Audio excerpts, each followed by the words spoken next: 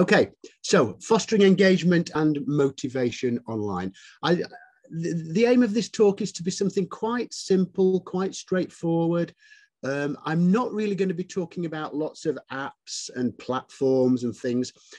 I want to kind of just keep it quite simple and share a few ideas and some thoughts about how we can exploit more familiar traditional textbook exercises, paper-based exercises in the online environment.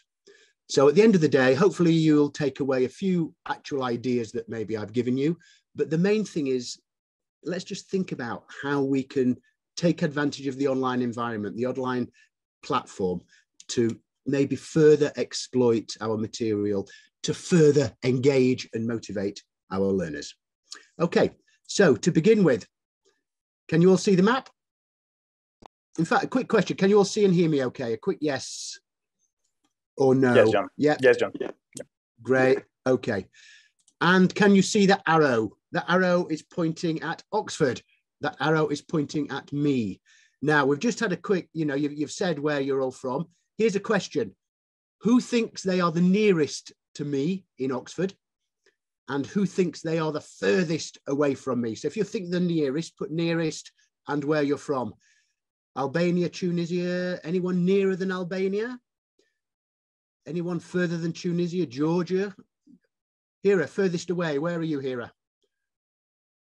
Czech Republic is quite near, Poland, China, Indonesia is probably the furthest, Vietnam, Indonesia, Brazil, Peru. Okay. So, yeah, we've got some Indonesia, Vietnam. Did I see Argentina? Yes.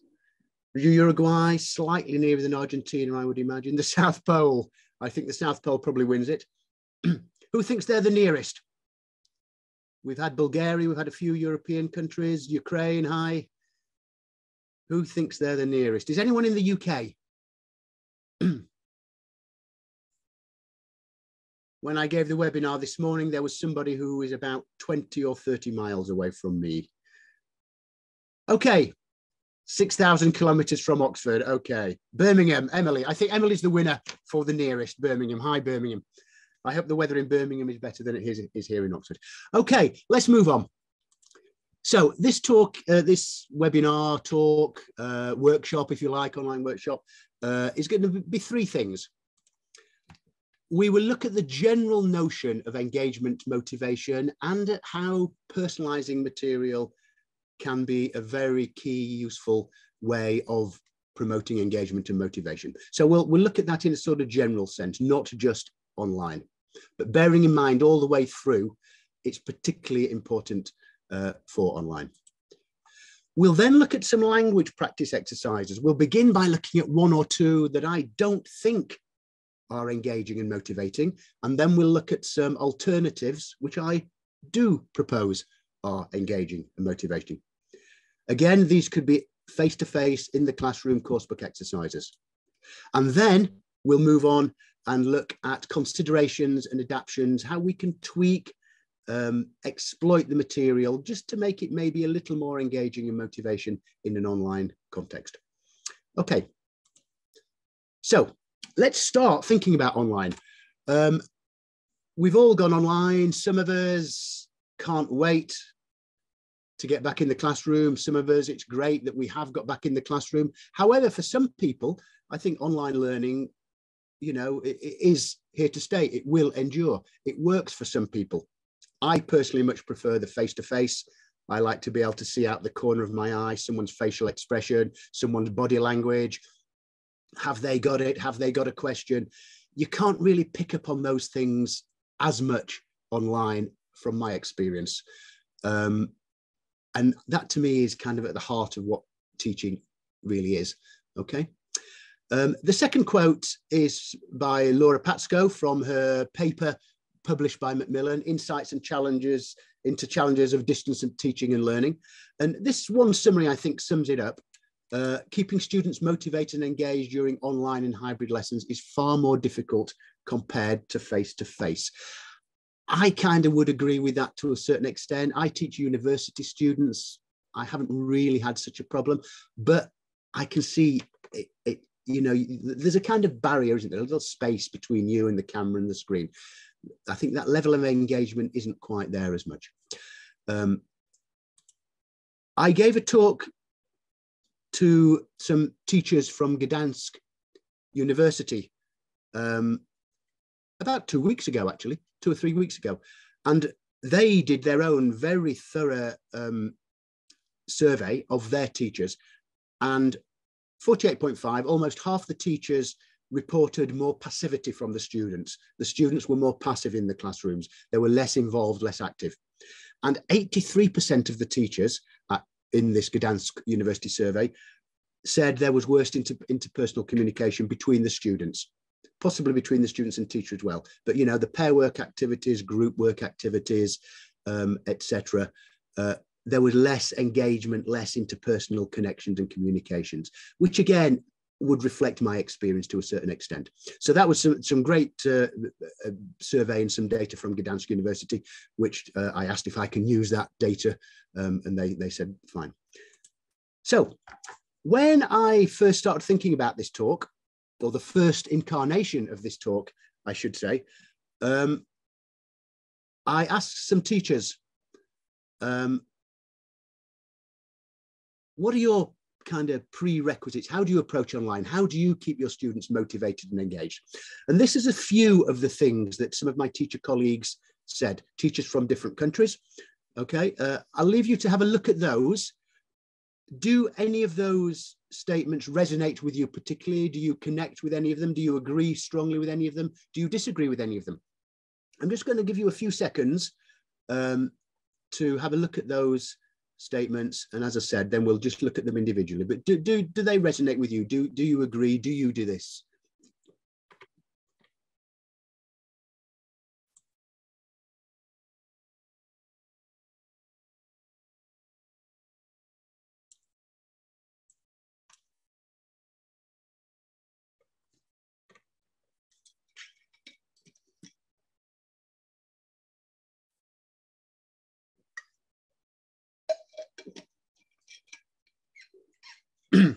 Natalia agrees with most. And I've just missed your name. You've disappeared off the screen. Doesn't have to, Maria, I don't have time for number one. Yes, time is the essence, isn't it, on online? It can be. Always difficult to get teens engaged. Again, it depends who your students are. Motivated postgrad university students, teenagers, young children.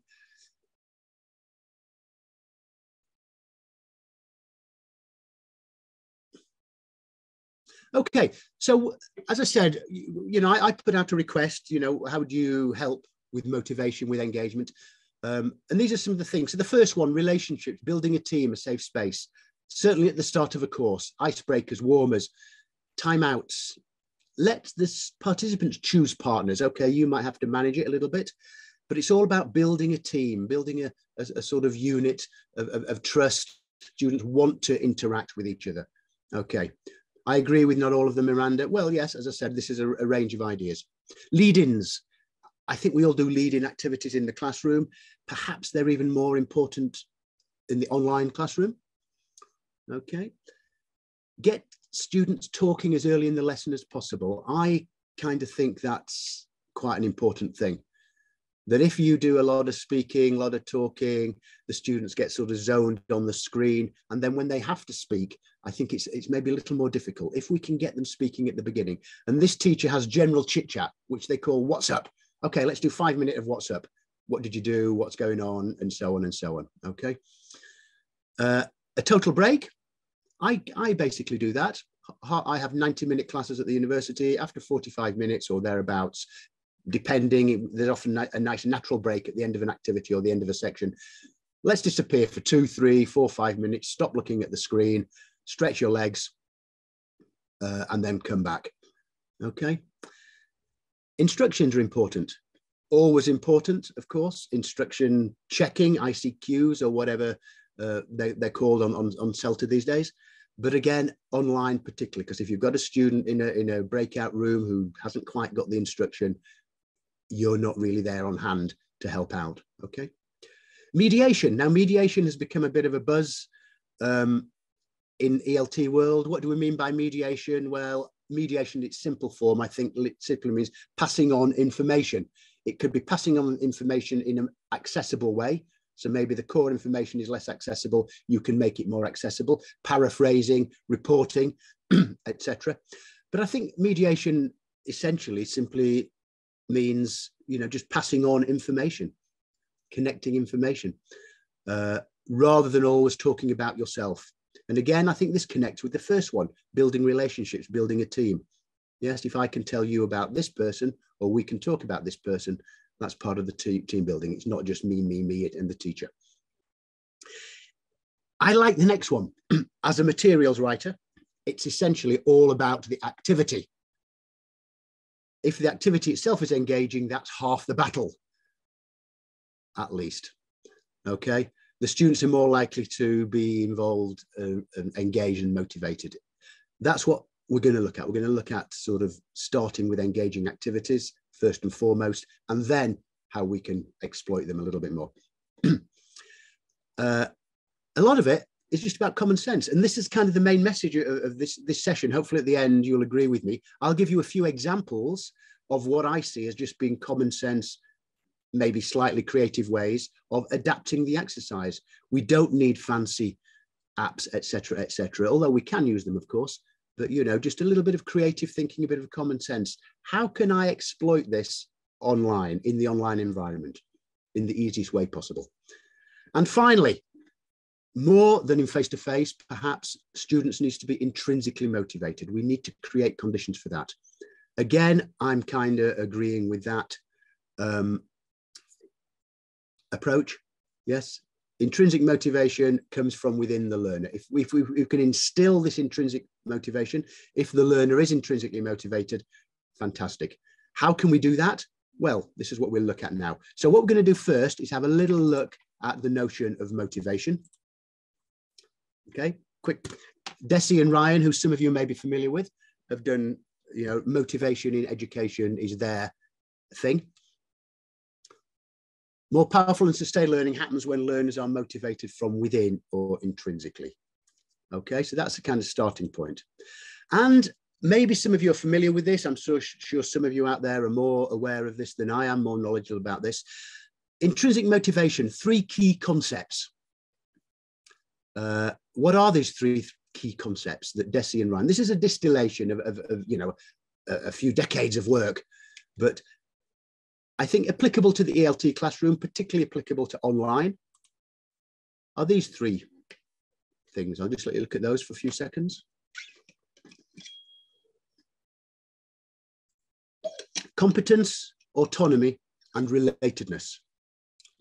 And these 3 things kind of interact. And I think this is just a good little tick list, a little checklist to have. Competence, to enhance, to encourage intrinsic motivation. The tasks need to be the tasks need to be achievable. They need to be doable.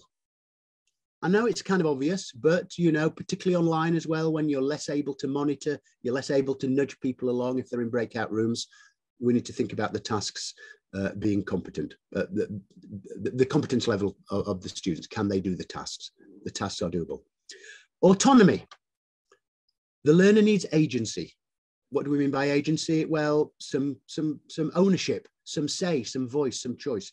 Now, I know some teachers, I've seen some webinars where at one end of the spectrum, you say to the students, you choose which activity you want to do. Do you want to do this one, this one, this one? Do you want to talk about this, this, or this? So that's autonomy in its extreme. But also what I'm thinking about when I say choice and voice and ownership, you can say what you want. So instead of being forced to drill or articulate certain sentences, you have the ability, that the student can personalize the communication. They have choice, they have voice of what they want to say. And as I said, Desi and Ryan have sort of established that autonomy, ownership, agency, choice, etc. as a key element. Okay. Relatedness, and these are kind of connected. The learner needs to feel valued, connected, can relate to the task, can relate to the language, can relate to the topic, but can relate to the task. Is it a kind of task that the learner can be involved in and wants to be involved in. Okay, so I think these three core ideas are something we should always have in the back of our mind in the face-to-face classroom, but they're perhaps particularly important online. Okay, I'm going to add also Fraser McGee, and that connects with one of the things on the previous slide, a sense of belonging. I think if the students feel they're part of the group, they want to interact with their other students, they want to talk, they want to ask questions, I think that's another prerequisite as well. And the two can feed each other. Interesting interactive tasks that the students want to do and they feel related to can help with the sense of belonging and vice versa. Okay. Here's another way of putting the same thing. You're probably familiar with this, the classic flow channel. Again, particularly important online. So you present language, new language, review language, or whatever the task is. A1, you're in the flow channel. The aim, of course, is to stay in the flow channel. However, again, if we relate back to Desi and Ryan's three key notions, three concepts, if the material isn't relatable, the learner has no autonomy, the learner has no voice, they can't express of themselves, that may lead to boredom. So they drift out into the A2 zone.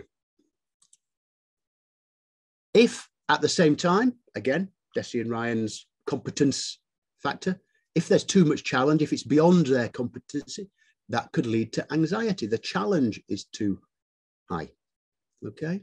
And they drift out of the flow channel. Get the right amount of challenge, relatability, coupled with autonomy and voice. A4, we will hopefully keep the learner within the flow channel. Now that's, as I said, you know, I've always found it just a useful little, another thing in the back of my mind when I'm choosing material, writing material, particularly important online perhaps. Okay. And a few more things, just setting the scene. Gertrude Moskovitz, you may be aware of this lady. She's a New Yorker, despite her very European kind of sounding name. We think of communicative language teaching, interactive personalization as being quite a recent thing. Back in 1978, fantastic book. I haven't actually read the whole book, Daphne, but maybe I should. For learning to be significant, feelings must be recognized and put to use. Okay. And that was back in 1978. That was what she was saying about the English language classroom. Back in 1978, a lot of it was translation, mechanical exercises. This is one of the first, when, you know, the first sort of steps into interactive engagement and communication. More recently, Sue Kay and Vaughan Jones, friends of mine, colleagues of mine, authors of the wonderful Inside Out series. When students are engaged in meaningful activities on a personal level rather than going through the motions. We'll look at some going through the motions in a moment. And more recently, Dean Burnett in The Idiot Brain. Things that have emotional resonance or significant tend to be more easily remembered than abstract information. Okay, I think we'd all agree with this. So this is kind of setting the scene. This is kind of at the heart of my, hopefully my teaching and my materials writing, particularly relevant online, just to help get the students engaged and motivated. So let's look at some activities now. Here are some which I suggest do not tick those boxes. I think this really is going through the motion. There's no relatability. There's no autonomy. The student doesn't have any voice. It's a purely mechanical, and as Sue and Vaughan said, going through the motions kind of activity.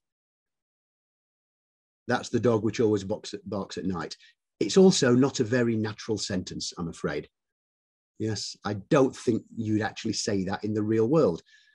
Just to digress for a moment, I think what we do in the classroom and what materials writers should do, you should only produce material language that the students might actually hear or might actually articulate. Yeah, so that sentence, the concept, fine, but I don't think that sentence is a particularly, that's the dog which always barks at night. You'd phrase it slightly differently. Oh, that's the dog, you know, the one I was telling you about, the one that keeps barking. I don't think you'd have that nice little neat sentence. And here's another one, which I think is even crazier. My sister, whose husband lives in Paris, had a baby yesterday. Would you ever say, would anyone ever actually say that sentence? My sister, whose husband lives in Paris, had a baby yesterday. What a crazy thing to say. Relative pronouns. Yes, exactly. Oh, my sister had a baby, you know, the one whose husband lives in Paris. You might say that, but you would never say that. I need a car which won't break down. Oh, good. I think most of us probably need a car that won't break down. Andrew's dog, which he got from a dog's home, loves cats. This is the classic going through the motions, non-relatable. You've got no voice, you've got no say. It's not really relatable. It's just purely mechanical going through the motion. So if we think back about the quotations, it serves a very minimal purpose. It's very mechanical. It's focusing on formal declarative mastery. Yes, I can choose the drop-down window whose, I can choose which, I can choose that, etc. But that's all it's really doing. Yes, there is a place for that, but I think we can do more. And as these other two quotations say, I think we can contrive a situation in which the learner is simultaneously alert to form and meaning. The previous ones were just purely focused on form, very grammatical, but I think we can get form and meaning together. Okay. How do we do this? Well, as the great Scott Thornbury once wrote, the great challenge is a set of activities which are essentially meaning focused, within which a focus on form can be engineered. So if we go back to these, you could write a book in a day if you just literally just write all these crazy, decontextualized, nonsensical, unrealistic, unnatural sentences. But I think the key thing is, you need to think, why in the real world might we use this language? Here's what we might say. Let's engineer an exercise where we can also focus on form as well. So here's an example from Language Hub, an exercise that I wrote, which hopefully does focus on form. It's very similar to the exercise we just saw. Yes, it's in the course book, not on a drop-down window, but you choose the correct relative pronoun. Miss out the relative pronoun if possible, but then complete the sentence with your own idea. That's giving you some agency, isn't it? Some voice, some say, some relatedness, some relatability. Okay, and it's very achievable. Yes. Famous person I admire is Michelle Obama. A charity which does do a lot of good is Oxfam. Someone who has influenced me a lot was my first English teacher, and so on. So this, I hope this is clear. This is the focus on form, but at the same time, we're making it relatable, achievable. Okay. Hopefully the student will want to do it. They're not just going through the mechanical grammar motions. Okay. Here's another exercise that I wrote for Language Hub in the B1. Classic prepositions, money expressions, but you can see what I've done here. I have not just random sentences. David spends most money on computer games. Samantha never lends money to her friends. You know, I've constructed it so they're actually questions. So you do the same focus on form, this Scott Thornbury quote, yes, engineer a focus on form into some real communication. Of course, what can you do here? You do the exercise, then in pairs, in small groups, the students can ask and answer the questions. There's no deep discussion going on here, but it is the kind of questions that you may ask each other. Okay, so these are coursebook exercises originally designed pre-pandemic for use in the classroom. What we're going to look at in a short while is how we can take this and maybe even slightly tweak it, slightly adapt it to be used online. Okay, and here's one more. Make and do, the classic make and do. In a lot of languages, there's the single verb that sometimes translates as do and sometimes translates as make. It's a classic ELT thing. Here's a simple little exercise. What can you do? In pairs, in groups. When was the last time? Well, I made a mess. I made some pierogi yesterday and I got flour everywhere. When did you make a mistake? I booked a ticket on the wrong day last week. It was a big mistake, blah, blah, blah. Yeah. Again, you're just relating to it. You're having some voice, some agency, and so on and so on. Okay, so, however, just to digress for a moment, if you do want these classic mechanical decontextualized sentences, which of course there is a place for this, for maybe extra practice, practice on your own, a bit of consolidation, a real focus on the form. Language Hub Online does have these kind of activities. So similar to the ones we looked at the beginning. However, I think the big difference is these sentences are all pretty natural sentences, realistic language, not these crazy sentences. My sister, whose husband lives in Paris, had a baby. My dog that he got, you know, these are kind of more realistic sentences. Okay. For example, yeah. So Language Hub Online does have this more traditional practice as well. Okay, and that's very similar. It's hard to make a living. And with this one, you could be, as I said at the beginning, it's just about being creative, thinking outside the box. It's hard to make a living as an artist, but I'm glad I don't work in an office. Okay, there's a launch pad for some discussion. Okay, does anyone make a living working in an office? Would you rather not working in an office? What are the pros and cons of working in an office? I hate doing the ironing. It's the one job I really can't stand. Okay, let's have a vote. Who likes ironing? Who hates ironing? Who doesn't mind ironing? Yeah, again, you can just make it so, you know, personalize. Exactly, Franco, we can personalize information. So you can develop a little bit of discussion just to give the students some agency, some relatedness and so on. Okay, so the final section, we've looked at the concept of intrinsic motivation, which I think is pretty essential in the classroom, particularly online. We've looked at how coursebook activities, exercises, language exercises can tick some of the intrinsic motivation boxes. And what we'll do now is look at how we can even further maybe exploit these to make them even more engaging online. So there are the two exercises. In a coursebook, maybe you've got the coursebook, but what can we maybe do? So you've done the exercise and you want to send the students off to breakout rooms, or maybe you want to do a whole class thing where they ask and answer the questions, or they tell each other their sentences. I think it's useful to give the students a reason to do that. When you come back out of the breakout room, I want you to mediate. I want you to give us some feedback. It gives the learner a reason. And if they realize that they have to play the game, they have to be involved, then they're possibly, and I say possibly, more likely to do so. So for example, something very simple. And here I'm just going to give you 3 ideas, but again, you can use your own creativity.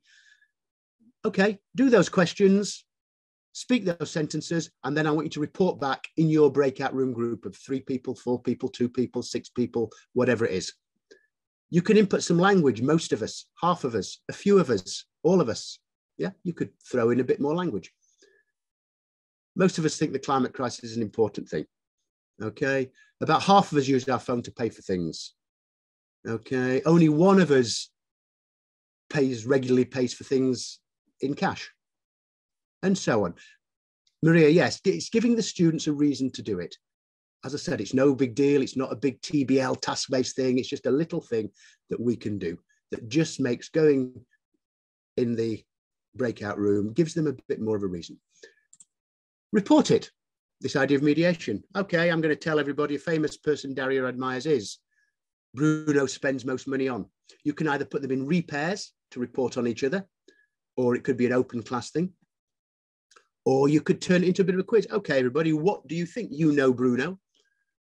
What do you think he spends most money on? And again, this is part of the sense of belonging, the sense of a safe space and a team where the students want to interact. Very simple stuff, but again, it just gives the learner a reason to do the exercise. You may know the English phrases chalk and cheese. If 2 people are like chalk and cheese, they're very different. If 2 people are peas in a pod, they're very similar. So again, okay, do the exercise, and then I want you to decide who is the most similar to you, who has the least similar ideas. Simple thing. Okay, well, yeah, I think Joanna and me are the most similar. Ali and me, perhaps the least similar. Okay. So there are just 3 ideas of when you send them into the breakout room, in a word, try and think of a reason for them to do the activity, to do a little bit of feedback when they come out of it. Okay. But using technology, I just want to mention, a couple of apps. I guess, is anyone familiar with Answer Garden? Quick yes, no, sure. Malvina, I'm sure that's a sure. No, no, no, no, no, no. A few no's, mostly no's. Okay, yes, fine. So very quickly, there's lots of technology. There are lots of apps. There are lots of platforms that you can use, Google Docs, etc. As I said, the focus of this talk is just to sort of keep it as simple as possible and as tech-free as possible. However, Answer Garden is a great little tool. It's free. You can set up a question. You send the link to your students. You can post it in chat, for example, and they can visit this page. So even though it's sort of getting out of Zoom, it's pretty straightforward and easy to set up. And if we go back to the activity, a famous person that I admire, who I admire or just I admire is. And what they do, you can then share this on your share screen. They can see it themselves. And as somebody puts in an answer, it appears. So you get Greta Thunberg appears, Malala appears, Kurt Cobain appears, little by little. Okay, very exploitable. I'm sure you can think of things you can do with this. Okay, let's guess who said Kurt Cobain. Let's guess who said Elon Musk. Again, it's part of building this, sense of community. Okay, who said Greta? Why did you say Greta? And so on and so on. Mentimeter is similar, exactly. Answer Garden is very, very simple and straightforward. There's lots of apps out there. Answer Garden is one that's good. But as I said, they appear in front of you. As I said, all sorts of little exploitations, okay? Which of these do you think I would say? It's a free app. Yep. Yes. I think I'd go with David Attenborough. Kurt, absolutely, yeah. David Attenborough, the Dalai Lama, Greta, Malala, Angela Merkel. I probably wouldn't go the others anyway. Fine. Okay, so you can see how you can exploit it. And here's the one on the what do you spend most money on? And again, they still have to put in the preposition wine. Okay, who said wine? Who said socializing? Who said going out? Records, and so on, and so on, and so on. Okay, and again, it's just another fun way of exploiting. The students have some voice, they can relate to it, and so on and so on. Another one, are you familiar with Word Wall? A quick yes or no? No, no, no, yes, yes, yes, no. Word Wall is great. Again, it's very simple, it's very free. You set it up, you send them the link, they go to the page. So you can see here, I've used the questions, the prepositions in connected with money. What do you spend most money blank on? It's a great little thing, Word Wall. Instead of just going through the course book, question 1, question 2, question 3, it just adds a bit of dynamism for the younger learners, teenagers, or even whoever, who like the sort of technical side of it. It gives them that sort of techie element, simple techie element, but, it's more of a digital interface, which I think a lot of people can relate to. And you spin, we won't do it, I won't connect, but quite simply, you could do it as a whole class, or they could do it in their breakout rooms in small groups. Again, it's flexible. You click spin and the wheel literally spins. There's the question. You can either give them the prepositions or they have to put it in, and then either the person who spun it answers the question, the person who spun it asks the others the question, or there's just a general discussion. Okay, it's called Word Wall. Very, very, very straightforward. And when you've done one, so you spin, what do you spend most money on? We discuss it, we talk about it. You can click eliminate and you can remove that question from the wheel to avoid repeating the question. Okay. Melinda, hi, how you doing? Your little ones adore Word Wall. Yeah, little ones and maybe not so little ones as well. You can see in the bottom corner of my screen, wordwall.net. Okay, and it doesn't have the wheel. The wheel is only one that I think's fun. There's all sorts of other little activities as well. So again, it's just kind of just taking the course book exercise. It took me 5 minutes to do this. And then you've got it. Okay. It's a great little thing. And as I said, it just gives a break from the course book. It just adds a bit of dynamism. It's maybe a little more related to, it's a bit more fun perhaps. And of course you can use this wheel for all kinds of things, lots of questions and so on and so on. Okay.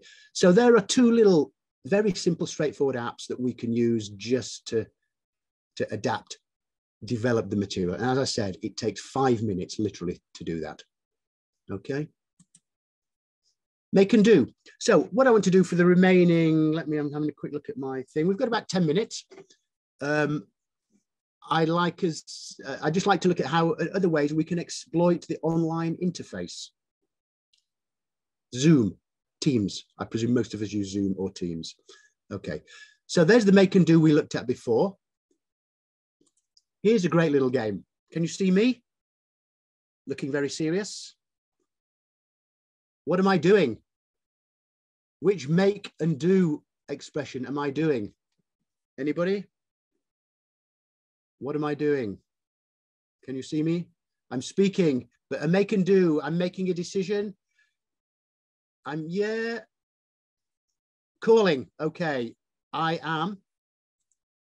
Make a phone call. So this is a classic game that I've been using in the classroom for a long time, most of my teaching career. We used to do that, didn't we? But nobody does that anymore. This is a phone call, isn't it? You know, that's how we hold the phone. Like, not this one, but maybe you could still do this one. This is a simple game. You do your make and do, you do your practice. You then get the students to think of one or two expressions with make or do. Make a phone call, make a decision, make a mess. Okay, do the homework, do some ironing, etc.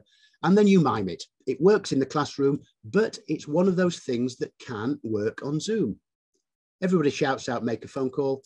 And then what you do, the next person has to repeat your mime. Well, I'm instinctively doing this. The next person has to repeat your mime. Everybody shouts, make a phone call. And then they do their own one. Do the ironing, and everybody shouts it out. It works online. It's the kind of thing, the thinking is, would that work online? And the answer is yes. And as you can see, most of the students seem quite as though they're enjoying it. Well, they were teachers. Okay. Simple game, but it works. And it's very cooperative because they help each other and so on and so on. Okay. Here's another one that kind of works online. Great to make them turn their cameras, Daphne. Yes, again, it depends on how you teach. Do you have cameras on? Do you have cameras off? Again, it really does depend on the situation. Here's another one, a classic one, Picasso sentences, draw the sentence, good for revision. Let's practice adjectives, tired and hungry. Let's practice the past tense or time adverbials. The history of semiotics. I gave a talk on semiotics last month. That's maybe for university students. Again, they draw their picture. You can send them a chat, or they can choose a picture, or you give them a sentence. Okay, 20 plus students. Yeah, I mean, again, a common sense, maybe you could put them in groups. You could probably have 20 online doing this, 20 images on the screen, possibly. And here we are again with those pictures. Lidl. Yeah, I'm going shopping. What's this one? I'm thirsty. And so on and so on. Okay. It works nicely online. It particularly works online because if you do it in the classroom, you can't really show your picture to the whole classroom because it'd have to be a huge picture. Whereas online, you hold it up to the camera and everyone can see it. We have a guessing game and it's fun. Okay. So again, it's this simple idea. What of our traditional tried and tested favorite activities, what will particularly work online with maybe the odd little tweak? Okay. And again, everybody seems as though they're quite enjoying themselves. Most people. Here's another one, another classic one. Lower levels, the classic third person S. I like rock music. Marta. And Marta says, John likes, third person S, rock music, and I like classical. Olga. And Olga says, John likes rock music, Marta likes classical, and I like jazz. Johan. Okay. A simple little thing, something that I used to do in the classroom a long, long time ago, but it works online because of this interface, because of the cameras. Yeah. You don't really need it on camera. It's just a simple thing. This is very simple, third person S. You could do it for past tenses. I watched a film last night.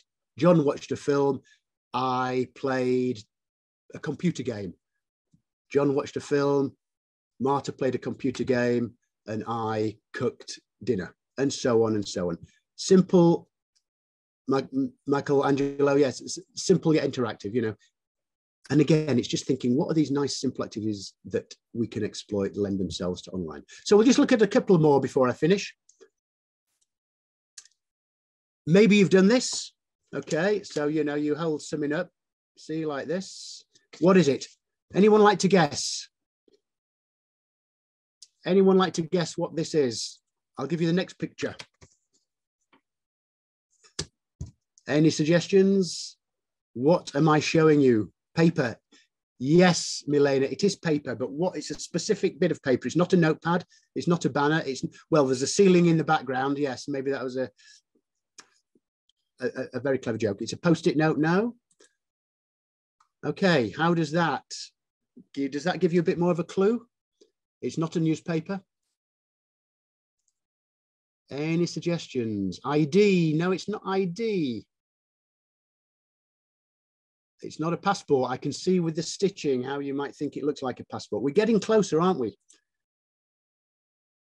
Now, this is connected with something when we were talking about a famous person you admire. This is kind of connected. It's a ticket, Samaya. It's a ticket. What? It's a ticket for a concert, Natalia. Well done. Good. What concert is it a ticket for? Nirvana, Monica. Well done. Excellent. A round of applause for Monica. She was the first person to say. This was actually a ticket for the Nirvana concert that never happened. You can see the date, the 4th of April, 1994. I had this ticket. Kurt Cobain sadly died on the 5th of April, 1994. This was a concert that very sadly never happened. So maybe you do this kind of activity. As I said, you know, if you're just a little bit careful, I've just got a random piece of paper here, but you know, you can blur it out. Yeah. You know, show little bits. It doesn't have to be a ticket, all sorts of things. The students can then do it themselves, but this could be a lead-in to a lesson on music. Okay, and here's something from Language Hub B1. This is again another exercise unit that I wrote, all about music, and that little exercise with the Nirvana ticket could be a lead-in. Okay, but again, it's just thinking, how can I exploit the online environment? And then the students can, okay, go find something connected with music, and you do the same, or maybe not do the same, either as open class or in their groups. Okay, I'm going to put you in pairs or in groups, small groups. Find 3 things in common. Nice and simple. Okay, we both like rock. We both don't like rap. My favorite singer is, and so on and so on. You could then maybe do a word whirl wheel. Lead-in discussion questions. This unit has some lead-in discussion questions. You could use those. You could add some more. You could create a little word whirl wheel, and they do that again, open class or in groups. And what we have got in the class, Desert Island Discs, where you can think, okay, this is a famous program. You are stuck on a desert island. You can take 3 songs with you. What 3 songs do you take and why? Okay. So I'm kind of going to finish there. I think we've just about got to the 40 minutes. In fact, my clock says exactly 40 minutes. I'm not sure what time I started, but it's 40 minutes from the hour. Just to finish with a couple more quotes. Griffiths and Keown, students learn more effectively when their feelings, opinions, experiences, and knowledge are valued and crucial to the success. That's another way of saying what we said at the beginning. It's the need to get meanings across and the pleasure experienced when you have some agency, some voice, some say that motivates second language acquisition. So I hope that was interesting for you. As I said, we didn't want to, you're probably much more familiar in au fait with the apps and the technology and the things you can do. What I wanted to look at was, a bit of old school, if you like, how we can take some traditional, regular, tried and tested activities, and with a bit of creative thinking, just how we can maybe make them a bit more dynamic, a bit more interesting online. There are my social medias. Please, it'd be great to connect, to keep in touch. Hopefully I'll see you in your countries at some point for some workshops. I don't know whether we have time for questions, so I'm going to stop the share. Hi, John. Hi. So anyway, I hope that was okay for everybody. I'm done. Yeah, wonderful. Lots of wonderful comments. If you can take a look at all the comments, because more than 1,000. So imagine. Wow, 1.1K. Fantastic. Yeah, wonderful, wonderful.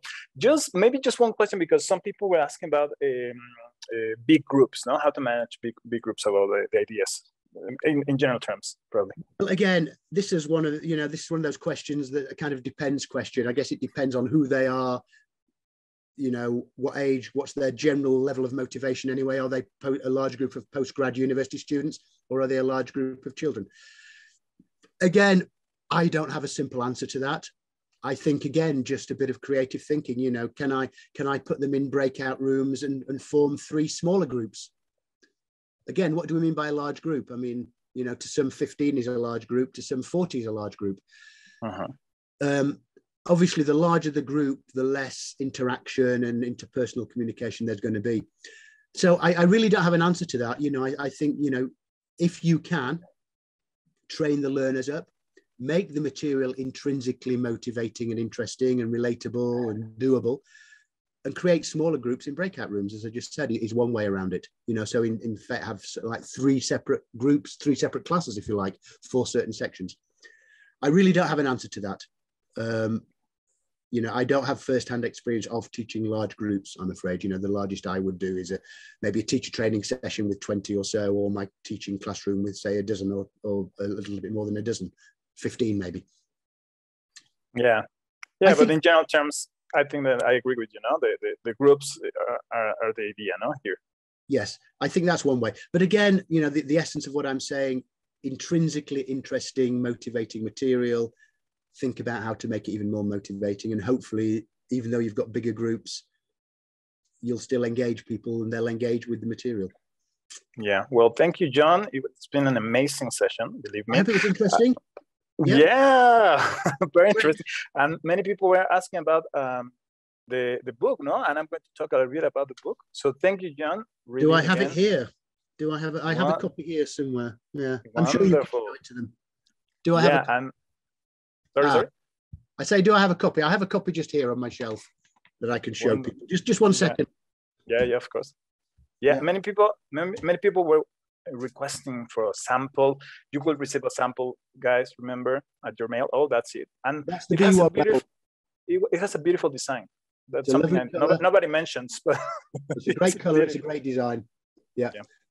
I'm sure you or will be talking more about it, but this is the level that I co-wrote, and the material, the exercises that we looked at in the talk are taken directly from here.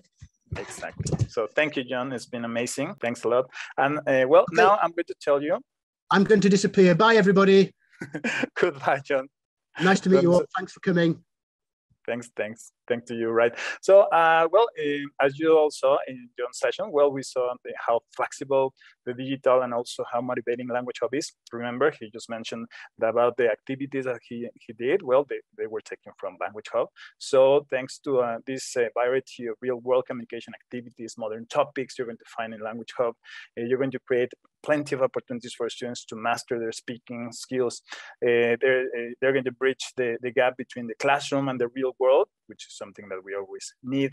Also, there are lots of digital tools, lovely platforms. We have interaction in a very convenient way. We also help students, and we also help teachers with lots of tools, motivating topics, motivating activities. Also, you can use it for online classes, hybrid classes, face-to-face classes, as you wish. And well, I'm pretty sure you're interested because you were requesting for the samples and stuff. Remember, you're going to receive it to your mails, but also if you want to take a look at macmillan.com/language hub, you're going to see the levels, you're going to see the scope and sequence and everything you need to see there, because you can also take a look at some videos, because there are some videos from The Guardian.